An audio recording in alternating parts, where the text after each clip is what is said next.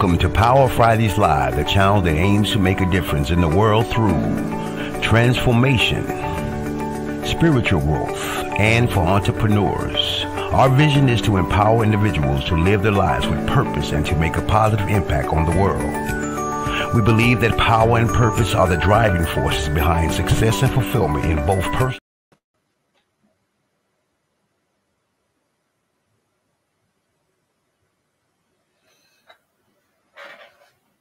You're muted. Oh man, they got me again with the muted. Hello everybody, welcome to Power Fridays Live. I'm sitting in for Janelle Pulley. I'm here with my partner, Mr. Elroy Jones, and we're supposed to have a special guest on tonight. And I look forward to asking them some powerful questions. So in the meantime and in between time, let's get into this. What we're going to be talking about tonight is acquisitions, right? And there's a couple types of acquisitions, right? There's the asset purchase, right, and acquiring specific asset of a targeted company. There's stock purchase, buying the shares of that targeted company, right? Sometimes call a hostile takeover. And merges, combining two companies to form a new entity. What you think about that, Elroy? Oh, I think it's great. Mergers and acquisitions is big boy stuff. We see that in the movies they make about it. Arbitrage. Yeah. Pretty Woman. They popularized it with Richard Gere and what's her name? Young lady name. Yeah. I know you talking about though. Right. Forgot her name.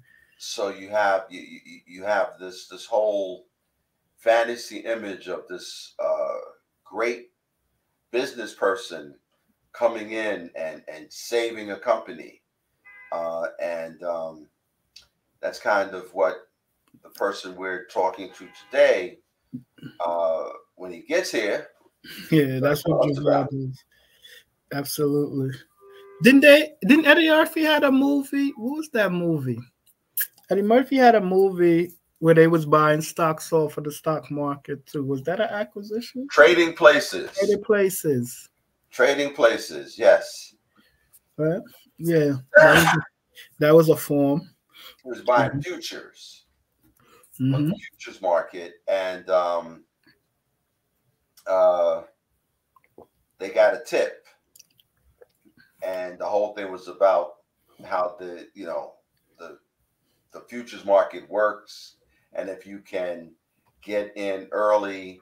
I think they did a we use the brokerage money, not your own, to buy. They use the brokerage money. Why can't I remember what you call that? And they lost what it was called, and they had to put up the money. They had to pay the company because they use margins. Margins. Yes. Why couldn't I remember that? So the stock market is a monster. There's a lot of stuff going on there. And mergers and acquisitions, a lot of times that's for a company that is publicly traded or even privately traded. So you get a lot of regulations as to merging or acquiring a company that's publicly traded. So I'm sure we'll touch on a little bit of that, but there's so much, and since we have a little bit of time. Yeah, Javar, I just spoke with Javar. He's hopping on in a second. But one of the reasons for when you're thinking about an acquisition, one of the things we look at is what is the motivation for the acquisition, right? There's usually five types of motivation: the strategic expansion, right? Where you entering new markets and expanding product service offerings. Um, there is the market share. My guy Javar just pull up. We're gonna add him to the stage. There you go. And he'll be coming in soon. Give him a second. There you go. There you go, my guy. Javar, how you doing, man? Welcome to Power Fridays Live. Can you hear me? Looks like it's frozen. I think he might be frozen. Oh, I think he I'm outstanding. Hold on one second. It's kind of choppy where I'm at. I may have to change low. absolutely. So another reason is market share, right?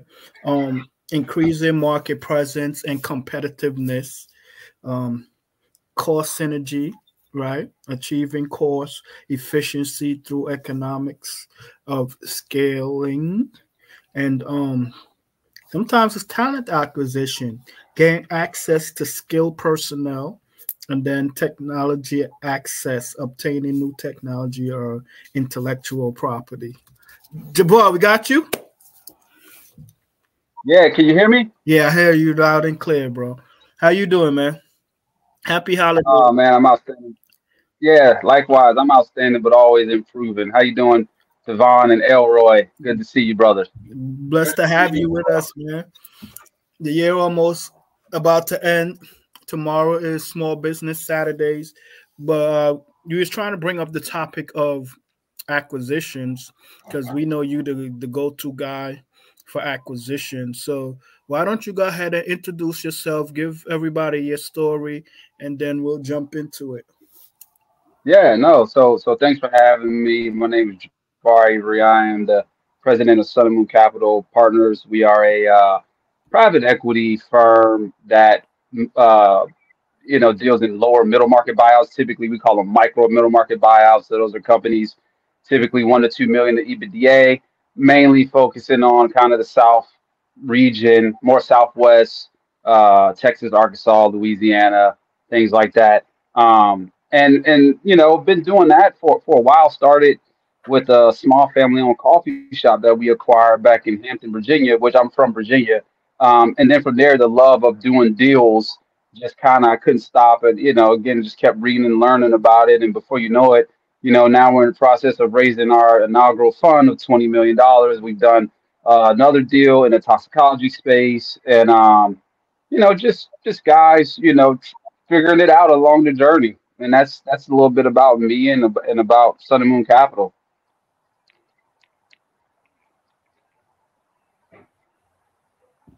Awesome. Sorry, I was muted there. Awesome, awesome, awesome. So Javar, your journey from owning a coffee shop to being the president of Sunny Moon Capital is truly remarkable. Can you tell us back in the early days, can you share a pivotal moment that set the stage for your success in the world of Yeah, business acquisition? yeah, whether I'm successful or not, that's that's subjective. But what I will say is, yeah, it was so I think I was at South University, and I don't know if ended up in a finance class that talked about different types of assets and all those kind of things, and the topic of M&A came up, and that was intriguing to me out of everything. And then from there, I actually didn't finish my college journey there, but I was so intrigued by this idea of M&A that after that, so that was the pivotal point. But then I just started reading and reading and reading as much as I could, and I would visit like the libraries at some of the public colleges, and I would just continue to learn. And then I just told my wife one day, and then of course everybody talks about Reginald Lewis, and I did get a hold of Reginald Lewis's book, and that was also some inspiration because to see someone of color do it now. Now people like to talk about Reggie, but they don't really take into account all of the aspects that Reggie was able to leverage. There was so many things that Reggie had working in his favor that we don't have today, honestly, as African Americans. that also allowed him to do that. And so I get the idea of saying Reginald Lewis, and he's phenomenal. He's one of my a person that I was originally intrigued by in his book. But there were a lot of things, and we could discuss that some other time. A lot of things that helped him as well on his journey. Um, and so yeah, so then I started reading a lot, and then I just finally told my wife, I just said, forget this. I'm going to go try this. And I had no idea like how to do anything. Like, I'm not even lying to you. Other than reading books, like my route to this is non-traditional, right? Most people's route to this is I went to business school, I went to Harvard, I went to Wharton. Like, you look at a lot of people in this space, they got these. I was an intern at Goldman Sachs, and I didn't do any of that stuff. You know, I just was like, I'm gonna try this. And then once we acquired the coffee shop, the original idea of a coffee shop wasn't even to acquire it. It was really, I was trying to convince this guy to let me have access to the books and all these things because I wanted to learn how to value, right? I wanted to learn how to value this asset. And what ultimately happened is I placed a value that I figured I could raise money on. And if I could do it, if he said yes, then we would do it. Led to a failure in that first location. Second location that had its own issues but that was the impetus to this whole thing. And then once the coffee shops, once we did that, I learned what not to do. I learned what type of team I needed to have. And that's when I began developing, right? Developing teams, developing all that stuff. And then we became shareholders in the toxicology lab, which was essentially the second opportunity that we jumped into. But that was a more of a middle market business.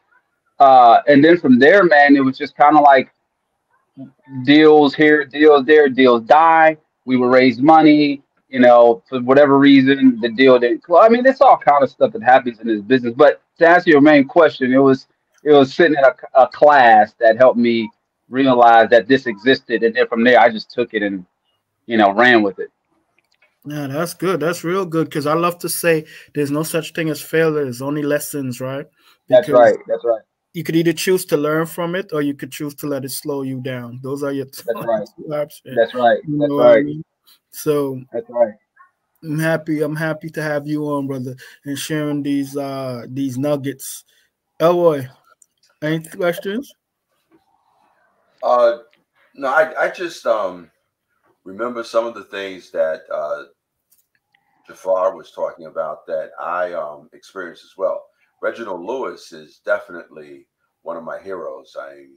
The amazing things that he did and the focus, the attention that he brought to his business, that he joined the firm when he came out of Harvard and learned, stayed there for a couple of years, and then got his own company, but still he was working for other people, learning how to make mergers and acquisitions for clients. And I think he did that for 10 or 15 years before he actually came out on his own with his own investment company.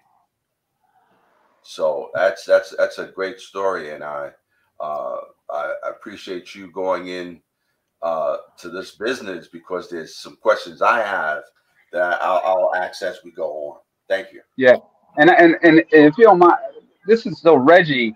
I've actually talked to his brother. Gene. Gene is his brother. I've actually had a chance to talk to him to learn a little bit more about Reggie. I was close to having a conversation with his daughter because I think there needs to be some sort of biopic made about him, right? But what I want people to understand about Reggie's story real quick is that there were a lot of things. Reggie come from an underserved community just like me. Reggie went to and he did his Harvard thing. But there were things that were, you know, back in those days called mesbics, right? Mesbics that no longer exist today. That Reggie, and it's not anything that has to do with him, but he was able to leverage that mesbic. We don't have a mesbic today where I can go leverage. That's number one. Number two, Michael Milken played a big part in his, and I know a couple of other minority PE folks that Michael Milken played a big part in their journey. So Michael Milken was a big part of that. And number three, Gene. Gene was an NFL guy. So when he needed the equity, think about where you and I got to go to get equity. We don't have an NFL brother, right? Right. That we can go through. So yes, not he all credit due to Reggie, right? He had the ambition, he had the drive, but there were also some components that helped Reggie on the journey. So now here we are today. I don't have a Gene, right? A Right. brother that can help me with my equity, right? Like Right. that. And I don't have a Michael Milken, and there's no longer a Mesbic. So how do we as African Americans navigate this journey now? That's what we talk. That's what I like talking about sometimes. Yeah, and I think that's what I like about your stories. Like you said earlier, you didn't do it the traditional way. You found a different way to get into the space. And if you could share a little bit more about how complex or not complex that was for you to get into space, because if I remember right, your entry wasn't from having a big company and buying another company. Your entry was Right. just straight in. So talk to us. Yeah, it was so it wasn't so it's more complex now, right? Right. The more sophisticated you get, the more complex It it became. becomes. But yeah, but as you get better at it, right, it gets less and less complex. When I Mhm. first started as just an entrepreneur, like it was just like just go do it, right? And then you lose your shirt a little bit, and then you learn. But now it's a little more complex. Like for instance, we're in the process of raising our inaugural fund of about 20 million. We may have to bump it up because some of our LPs, that we're targeting want to write bigger checks. But you begin to learn now it's more about, okay, the executive terms, are they buttoned up? The LPA agreement, is that buttoned up? All that stuff didn't exist at first, right? All Right. that stuff didn't exist. So then it becomes a little more complex. Dealing with the people becomes a little more complex. I didn't have to deal with all those people at first, but so the complexity is when I first started, it it should have been that complex. Let me tell you that much. It Mhm. should have been. I just didn't know, right? I had no clue. I had no idea. The complexity that is there now, I understand why it's more complex. I understand why it's there. There are so many things, and it's like a checks and balances thing, right? I had no checks and balances when I first started. Now I've got massive checks and balances that does a couple of things. Number one, if you lose, those checks and balances help you Sure. overcome that, right? Because Mhm. you saw the opportunity just like I saw it. You presented it. You heard me presented it, and you accepted it. So there's those natural checks and balances versus when you don't have that, and you're just out there just kind of in the wind. Then it's hard to make everyone accountable for what's going on. And so a little more complex now, but I love it that way. I love it that way. I think the complexity, honestly, sometimes I think things are complex by design to keep people from trying to, Yeah. Manipulate. navigate these. Right. Yeah, Mhm. yeah, and also to keep people from trying to like jump in it, right? Right. Because it is so complex, right? People like, I don't want to. You think about this for a second. How easy is it to pick up your phone and start a YouTube channel? Mhm. It's like you do that in like Yeah. no time. There's no complexity to it, so everybody rushes to that. Mhm. How easy is it to go and raise 100 million or 20 million, or even just get a deal across the finish line? It's Mhm. very, very complex, and Right. so people don't want to deal with that complexity. But man, within that complexity, I promise you, dude, you learn so much, you figure it out, and then it's like the greatest thing in the world when you get it done. So anyway. Yeah. So there's two lessons there, right? There's the first lesson where you need to take, if you're thinking about doing something, you need to take action now because things happen throughout time that change the landscape of how things can be done, right? That's right. That's Just right. just like when back in 2008 with the real estate market, when all those mortgage subprime mortgage or whatever happened, they went in and they changed the game, right? They tried to make it more difficult for for them to just be giving away mortgages. So for those people who would have took advantage before that, if they knew what they were doing or at least did it um strategically, they would have been all right, right? Because you would have had tenants paying the rent, and that was that. But there's also the part that the second lesson is sometimes they change stuff and it becomes easier, right? So there's like two lessons there because just like you said with technology, right? Technology in the beginning is expensive for technology, but as they master the making of the product or service, that price comes down, making it easier for you to have access to it, right? So there's two really great lessons there. No, absolutely, absolutely. And I tell people all the time, what I learned is where the complexity is, that's typically where the money is. Yeah, It's the more complex. And I learned this on there. The more complex it is, yeah. that's where the money is, man. Because if you can figure it out, Hmm. right, you strike gold, right, and then you kind of can duplicate that and repeat that, right? I mean, you think about how complex an acquisition is. I mean, let's just talk about it real quick. So Right. first, we got to find an opportunity. Geez, you got to go out and do marketing. That's marketing, right? You have to market your firm to bankers, brokers, accountants. I spent 2 years just marketing, telling the world who we are. So now my inbox is just kind of filling up with deals, right? And then guess what? Well, then you got to filter through those deals, right? This is time now. This is time. You got to filter through those deals to find an opportunity that fits. Well, guess what? The same deal that got sent to you got sent to every company just like you. Right. So so they're now, filtering through too. Now your so now, competition fighting for the same bingo, thing you found. bingo, bingo, right? So Right. now we got more complexity to it. Now I've got to now battle against this other group that by the way, Devon and Elroy may have the money in their bank account. You see what I mean? So Right. now that's another thing. That's another piece of complexity, right? The point that I'm making is there's so much complexity that I guess if you don't enjoy it like I do, you're not passionate about it, it may be easy to give up because you're gonna battle all that. You're going to battle all of that, man. I promise you. You know, you just reminded me of something one of my mentors used to say in real estate. He used to say, "What's your unique advantage?" Right? Yep. Yep. What's your upper hand that the competition don't have? Do you have a brother that does construction so you don't have to pay full price?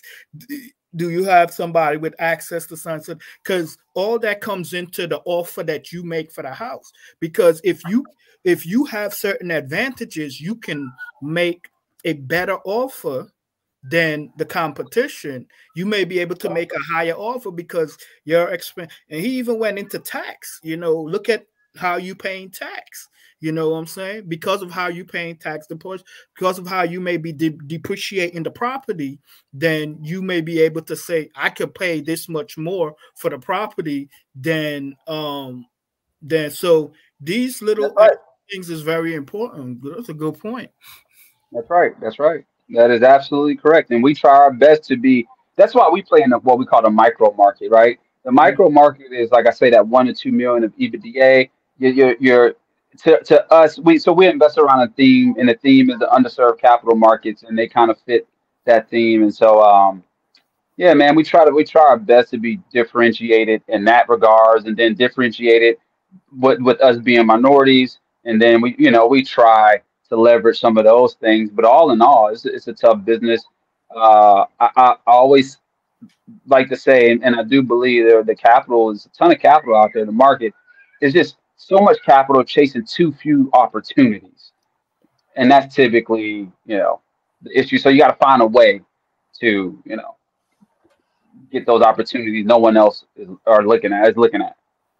So once you get the opportunity, once you found this opportunity, what's next? Oh man. So you find it. So I have an analyst, or me and my analyst will have a weekly call. Say, these are the deals in the pipeline. We have our CRM. But okay, these are the pipeline. These are the ones we like, don't like. Uh, our process, and it's typically standard. It may be standard. Our process is now more like a broker. We call whoever, if it's a broker representing it. Now we get a call with the broker to understand, like, are there any valuation expectations, right? Because the last thing we want to do is have some seller say, I want, you know 7 times, for the business, and we're like, we're out, right? So that's, I'm glad you asked me that, because there's another piece to this whole thing. You can, a deal can die right there, Yeah. right? Oh, we're not gonna pay 7 times. We'll see you, And my theory on valuation is this: we don't lowball, but we also are not in trying to pay premiums Right. for opportunities.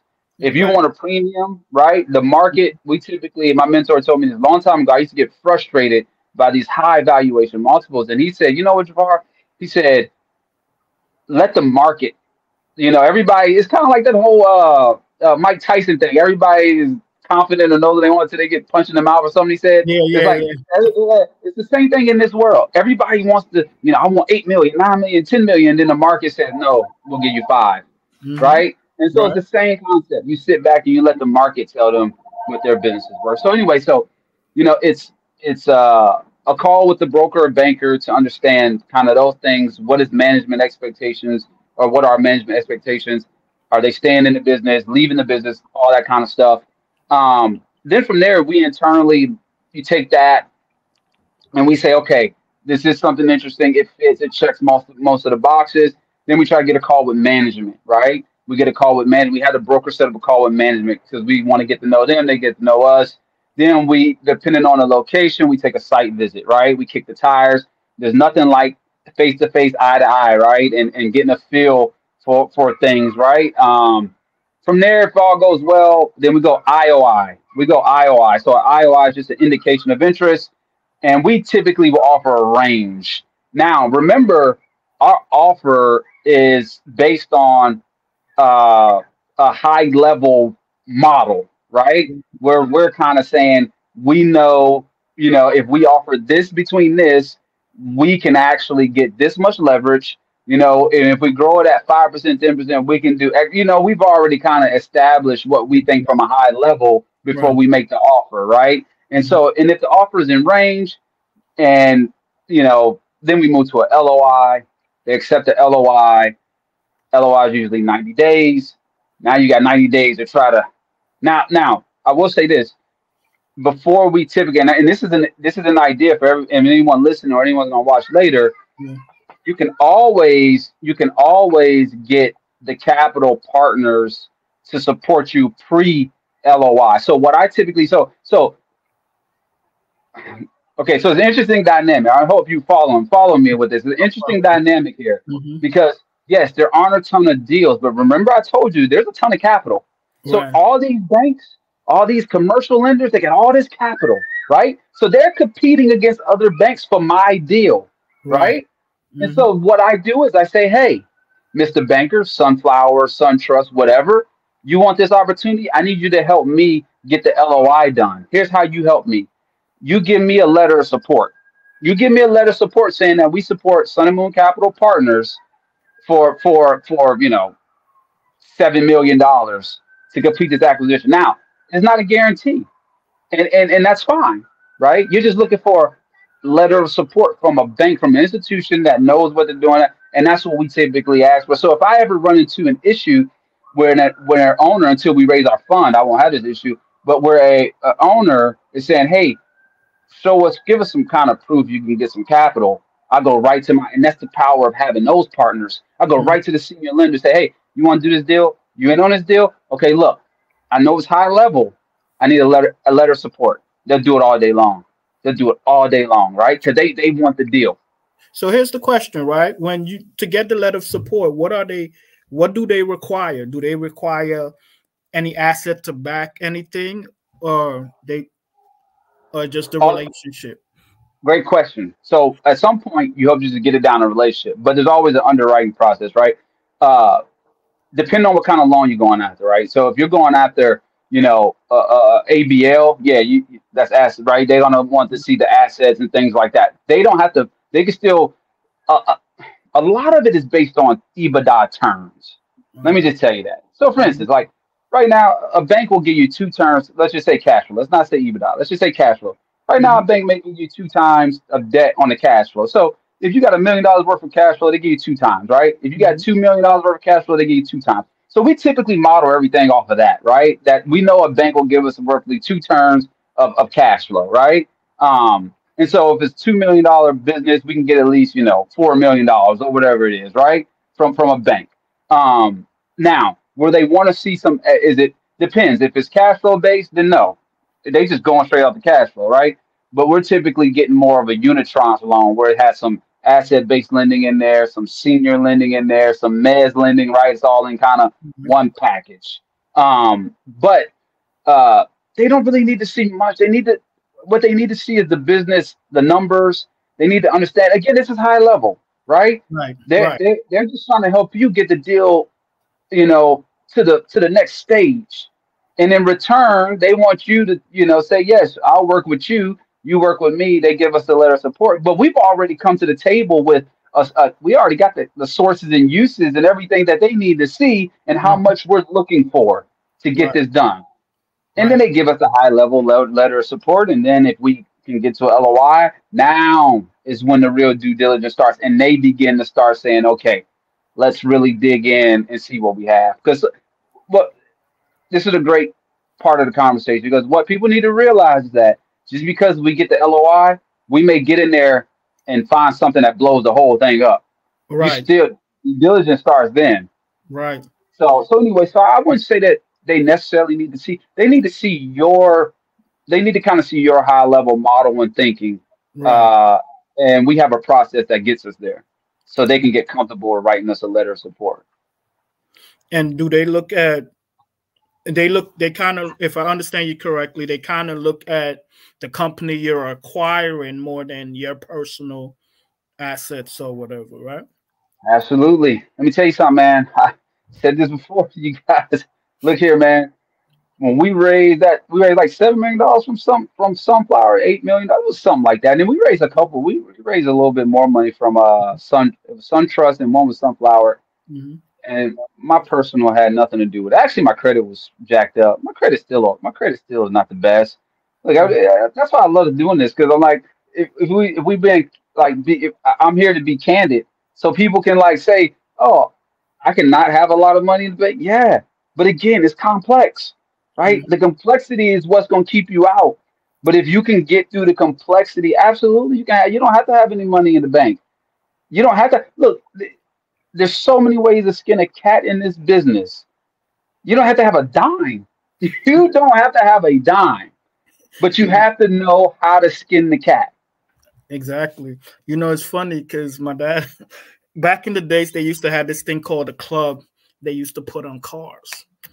And my dad would put the club on the car every night. So I'd be like, Dad, does that really work? He's like, this club right here, it's just to keep away the troublemakers, right? He said the real thieves, they're gonna come prepared. Right. cut that. They're gonna come with equipment to cut that off. So this club ain't gonna do nothing. That's right.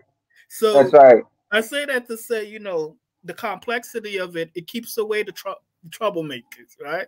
But the real people that want to close the deal, the real people that want to do business, they're gonna come prepared, like you said, we're prepared. We already have it together. You know what I mean? That's right. So that's right. That's right. That's a good piece. That's right. And it takes time to get to that preparedness, right? It doesn't happen overnight. It took me a lot of time. The people that I sit with now, the money I'm raising now, it took some time to get to that level. Didn't happen overnight, right? And so the good news is I found what I wanted to do in my 30s. Probably mid-20s, because we started a journey mid-20s, and I'm 39 now, and I spent my 30s just building this thing, and we've closed the deal and we've done some stuff, but now in my 40s, we're getting ready to. This thing is we're getting ready to start earning like crazy. Then I'll be able to help people out, hopefully, on the journey. So nice. Roy, you wanted to say something? I think I saw your mouth moving. You muted. Okay, there you go.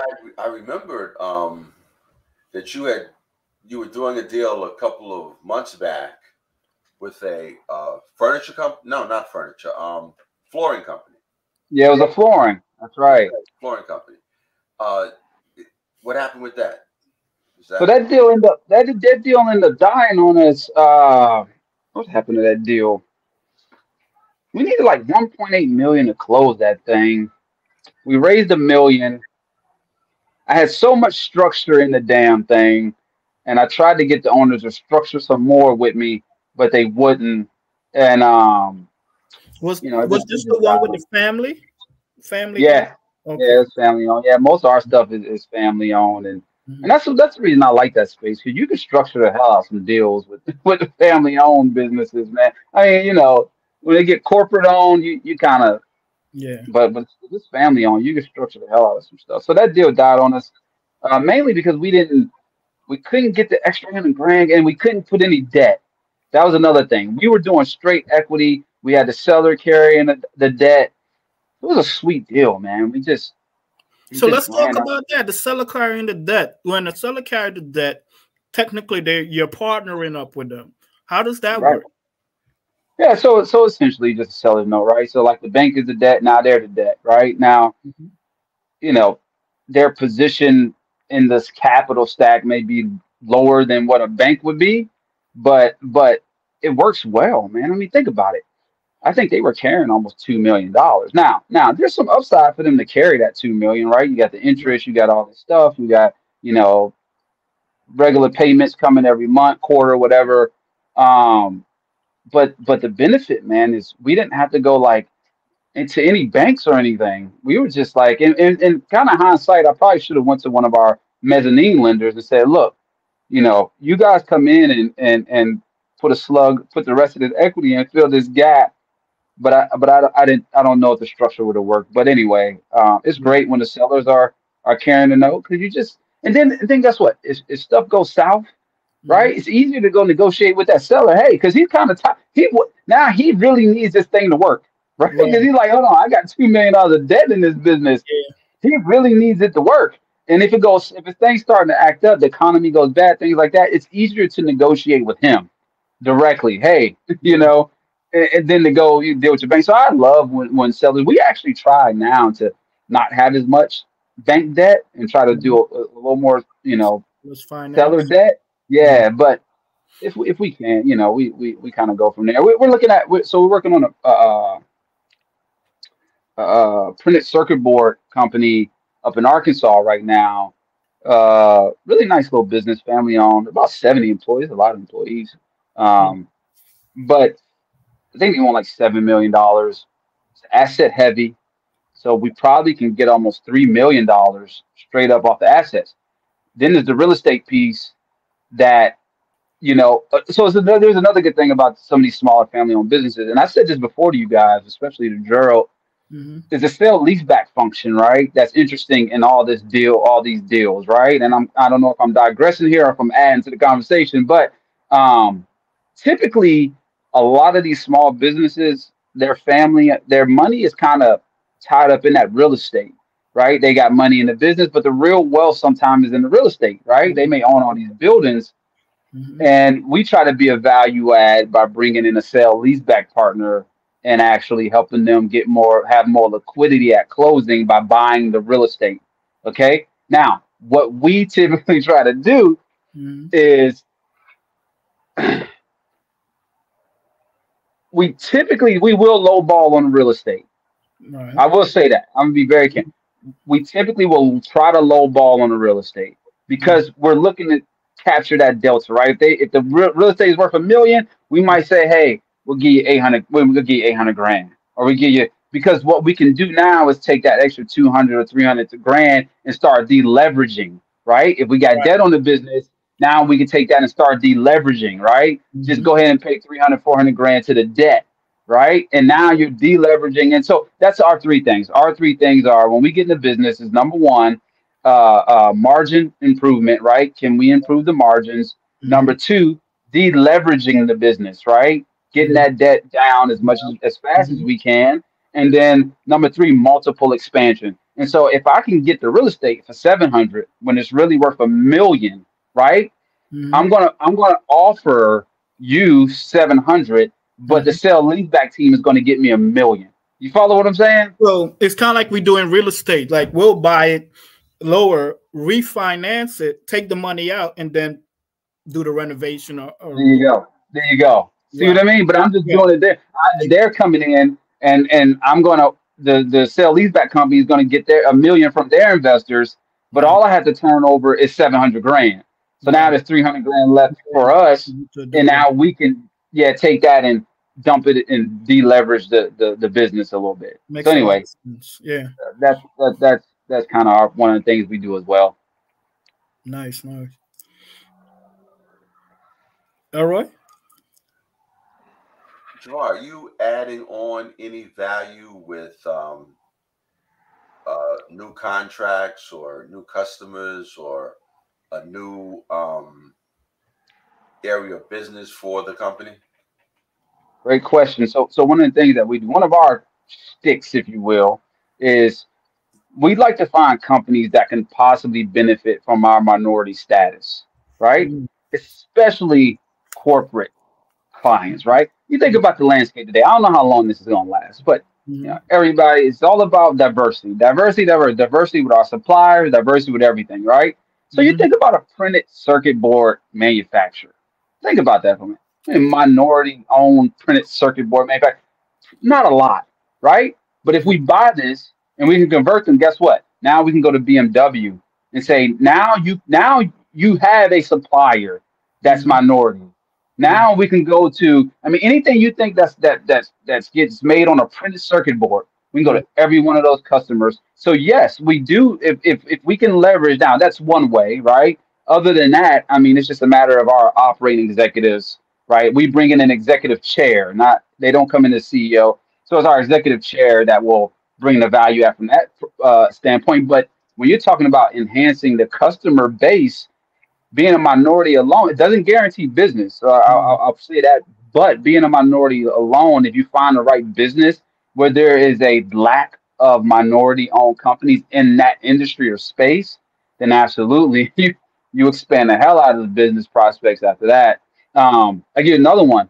We're looking at here in Texas. Uh, it is a packaging company.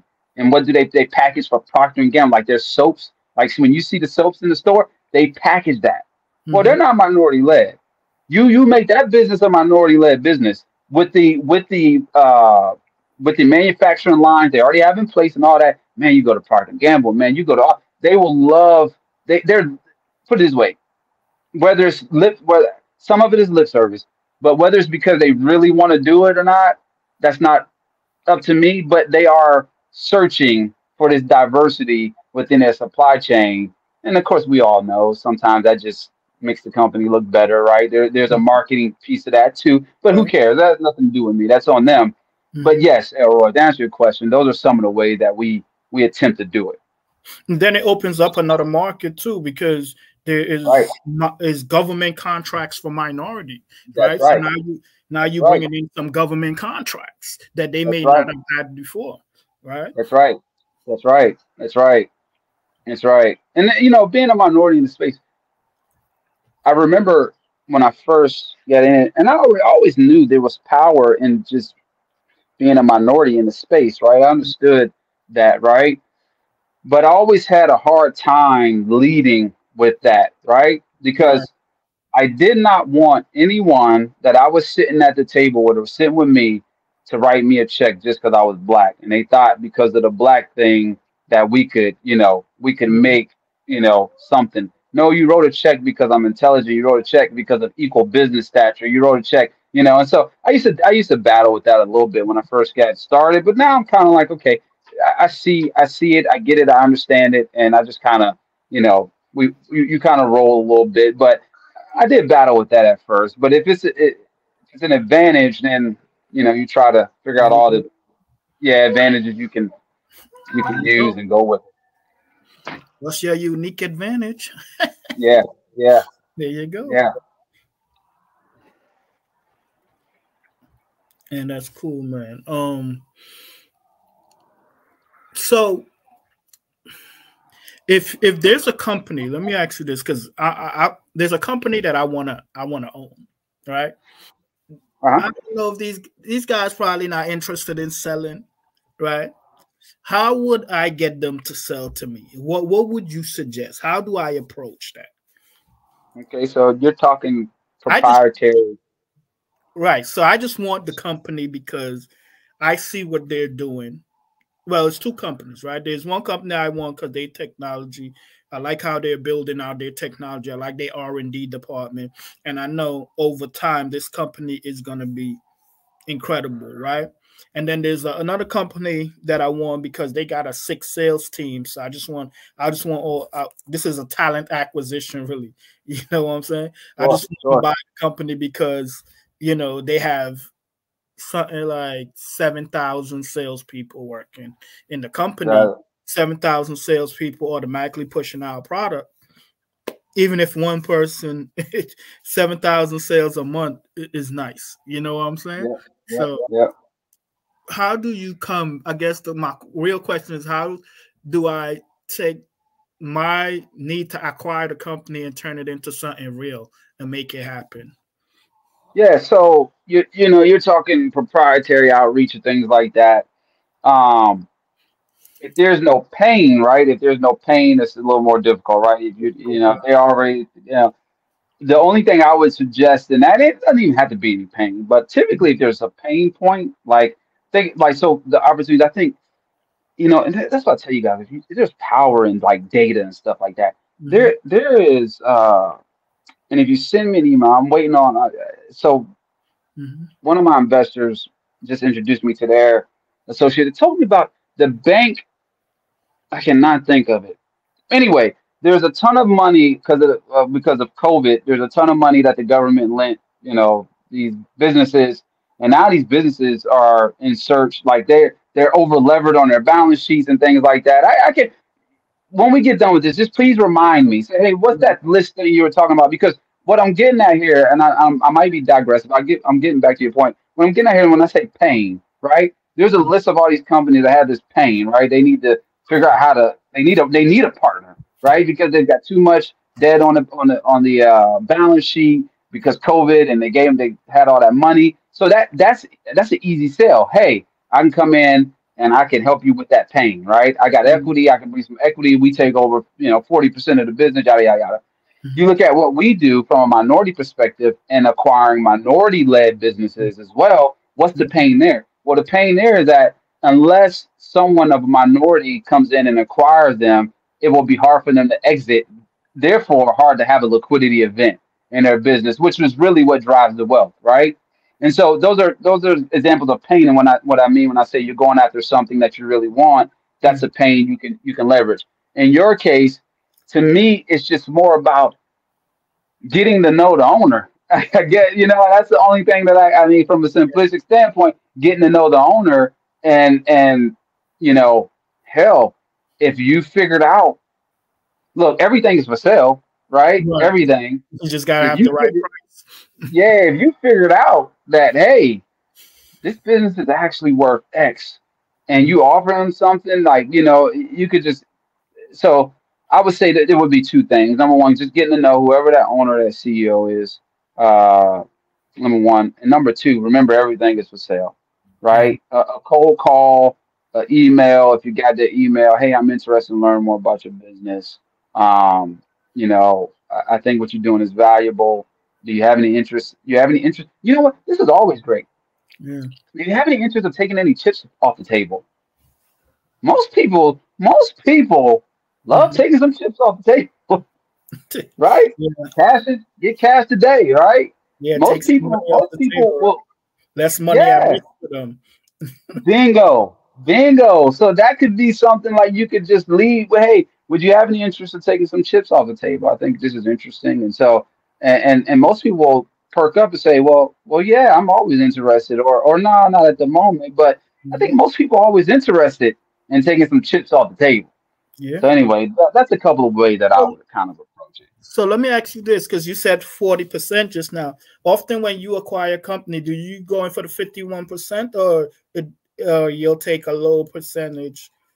No, so all of our companies, when we structure everything, we structure it with an equity roll. Equity roll is anywhere between 20 and 25%. So we're buying either 75 or 80% of the business. So majority control, yes, but not 100%. All right. We like those owners to stay in with us, take some chips off the day, have a second bite at the apple, maybe 5 years from down the road or something like that. Okay. That's nice. All right. I remember you talked about that before, where you want the owners to stay in because they have the expertise to run the business, and it makes it easier transitioning to this new plan. And just how extensive is your plan for the company?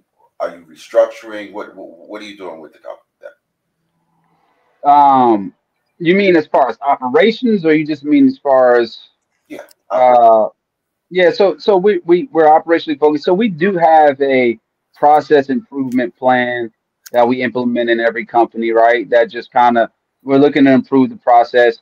Typically, most of our companies, it, a lot of times we like to see when the owner is kind of more passively in the business and not active in the business. So that tells us there's a CEO, there's something like that. That means we can just bring an executive chair, right? So that's one of the things that we do. We try to find an executive chair, or if we, we typically may have one that has the experience in whatever space it is. So for instance, this printed circuit board manufacturer, well, we need someone that's an executive chair that may have some experience in supply chain, right? Because that's a big supply chain thing. And then we just kind of start improving the process. So it typically goes like this: uh, controller, right? It's simple stuff we do, right? That everyone is doing, right? You bring in a controller, clean up the financials, establish some KPIs, you improve the process, and then you focus on sales, right? You focus on sales and generate more income. That's typically the three-step process that we go through: executive chair, controller, process, sales. okay. So the executive chair is sort of over the CEO. That's different.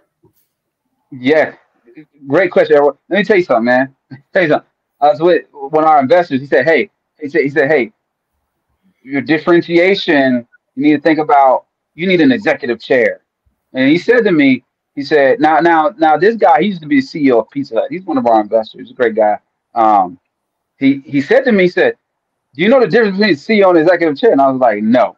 And so, Elroy, so I'm glad you're asking this, man. This is great stuff, right? That we need to talk about. So the CEO runs the company. The executive chair is more like the coach, right? Mhm. They deal with the CEO on a daily. They're not in the company, but they're more like the coach. Now, in the corporate world, right? The executive chair is the old CEO that's phasing out while the new CEO comes in. In our world, the executive chair works within the company, not within the company, but with directly with the CEO and has experience in that particular industry.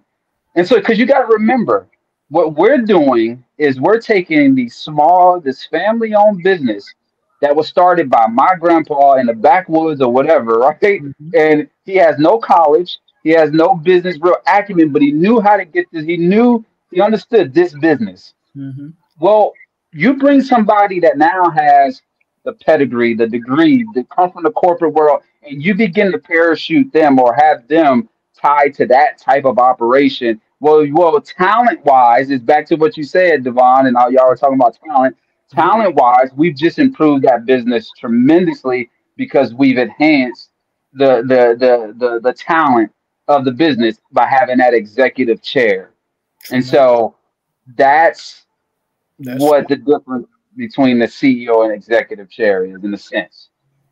I was about to ask you what's the difference between the executive chair and a board, but when you really think, I'm thinking when you're thinking about these small business, they probably don't have boards. So, So we do. So mhm, great question, right? Again, we do.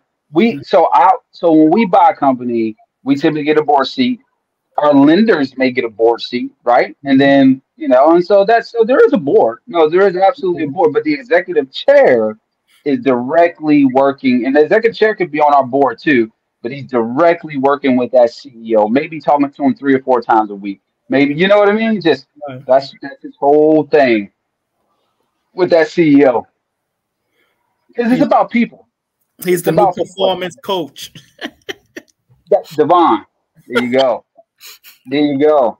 He's helping guide that ship. He's helping the CEO understand, see things that he may not ever even thought of, helping him work through the plans logistically. I mean, it's a great, it's a great dynamic to have. And actually, I got that. So again, a lot of this stuff is because I got investors that are in the space, and they've got like they may have $100 million funds and things like that, and they tell me like, well. I'm like, well, what do y'all do different? And they're like, well, we got this executive chair. And then they'll tell me, you should consider executive chair. And I'm like, well, what the hell is executive chair? You do. And I'm like, yeah, right. And then all of a sudden I'm like, that's it. That's another piece of the pie. I'm just telling you, the more and more people you talk to, the more and more curious you are. You're like, oh, I'm gonna take that piece and take that piece, and I'm going to take what they do as $100 million firm and bring it down to what we do, and then Yeah. And off then to the race. scale. Yeah, yeah. But that's why I like having these conversations, because a lot of information is basically having conversations with people or picking up a book or whatever. And a lot of times our people just avoid these conversations. You know, I was talking to this young Hey, lady. Devon, it's complex, Devon. It's complex, man. I'm telling you. It's I'm scaring telling you, I people used to away. be that way. It's scaring people away, man. Think about all the stuff we just said. Right. You're like, oh man, now I got to find the business, I got to finance the business, I got to value the business. Then when you close it, I got to had to make sure the people are right. I got to make sure. Yeah. That's a lot. That's a lot. And I think it's part mindset, right? Because a person like me hear that and I get excited. I think, sounds like fun. You know what I'm saying? Right. Let's see what's the fun in this. Let's see And you know how what? we can do this. How can we structure it? You know what I And mean? Devon, let me tell you something, man. I asked my son this the other day. I said, "Hey, I've got a 6-year-old and I got a 10-year-old. Okay." Mm-hmm. I asked my son this. I said, "Hey, why won't you play against the 10-year-old? Why won't you play basketball against him?" He said, "It's too easy." I said, "So you're telling me that you naturally want a challenge?" He was like, "Yeah." I was like, "Everybody in life naturally wants challenge. Mm-hmm. Nobody always like stuff that's easy. It's not fun. It's not fun Okay. when you finally get it. This what I'm doing is an absolute challenge. That's what makes it so much fun when we get it done." Absolutely. Absolutely. You got to challenge yourself. You got to challenge your mind. Yo, just thinking on another level is exciting. You know what I mean? Yeah, yeah, it's fun and exciting, man. It's fun. Yeah. Sitting in front of folks, trying to convince them to cough up millions of dollars. That's fun. That's Exactly. that's fun to me. That's fun to me. And they may say no, but man, it's fun. It's But you fun. already accept you're gonna get more no's than you're gonna That's get right. yes. So That's right. that's That's already right. out the That's window. right. You know what I'm saying? Hey, The fun look. part is when you get them to say yes and you walk out there, you like, yes. Yeah, yeah. Hey, the biggest retailer in the world, Amazon. Mhm. Uh, I think he pitched that thing 65 times, man. Mhm. 65, 65 times he had to pitch it, and Yeah. so part of the beast, man. Part of the business, man. Yeah. And Makes it that's fun. life, period. Look at your Yeah, man. helps you grow, helps What's you this get guy thick that skin. opened the studios in Atlanta? Oh, Tyler. Tyler Perry, yeah. Right. He pitched all his ideas to 1,000 times before the first person said, "Hey, I'll give you a shot." The lady, he's like, "Yeah, I went to all these studios. They Yep, now the man owns the biggest studio on the yep, East Coast." You know what I'm yep. saying? Like That's right.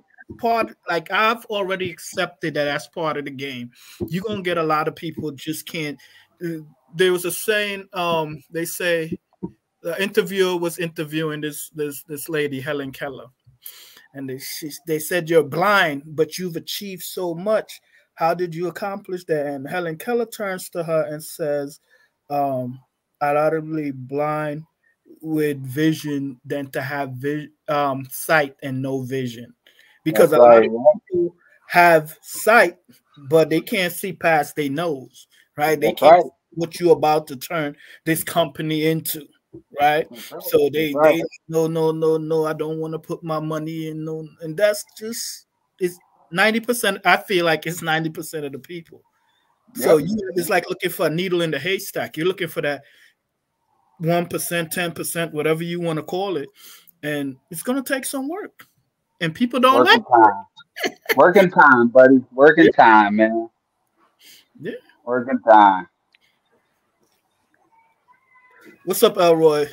Almost time to get out of here. Talk to me. Yeah, no, I just wanted to thank Jafar for really, being open and frank and telling us some things, because access to information is one of the ways that they keep us from being able to do things. We may have the vision, but not the opportunity. And you need that opportunity. And when someone opens a door, like you have a door open for yourself, and you let others through, that's great. And I think that's what you're doing by, telling us and sharing this information with, our public. So thank you. Thank you, sir. And anytime. I love talking to you, Javar, because I always learn something new. My mind is always stressed, and I'm sure the people that's listening, they're going to also have the same experience, because you're passionate about what you do and it comes through, So, absolutely. Anytime you brothers, I always said it, anytime you brothers need me to do whatever, please, absolutely. Please, I am more than happy to do it. I already told y'all what I'm in it for is exposing people. Y'all just let me know. I'll make it happen. Nothing has changed about that. It's just keep growing slowly but surely. Like you said, time. It's just a matter of time before everybody hear it. You know what I mean? Yeah. But thanks again, brother. We over that 1 hour mark, and we're gonna do this again soon. All right. Let me know. All right, brother. All right, bye-bye.